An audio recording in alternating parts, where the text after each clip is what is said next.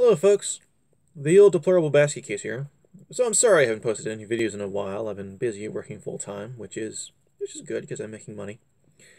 But I do have things to talk about, and here's actually something an idea that I formulated a while ago. Why capitalism is always better than socialism. The basic idea of capitalism, the very most basic thing. Okay, this is the seed, the kernel from which everything else comes.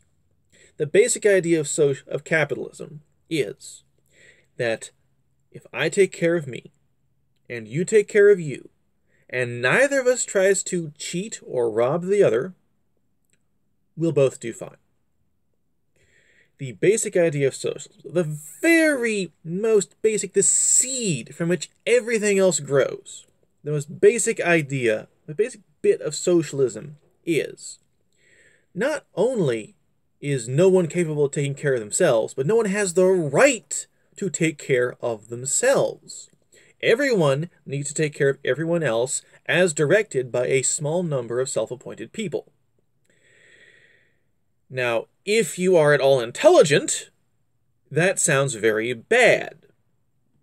There are, unfortunately, people who are not at all intelligent. There are, unfortunately, people who see advantage in pushing forward socialism and being among the self-appointed few. And there are, unfortunately, people who are very good at bullshitting people, which is why socialism is a thing at all. And that's a little bit beyond the, what's the word? That's a little bit beyond what I set out to say in this film, but it's perfectly true.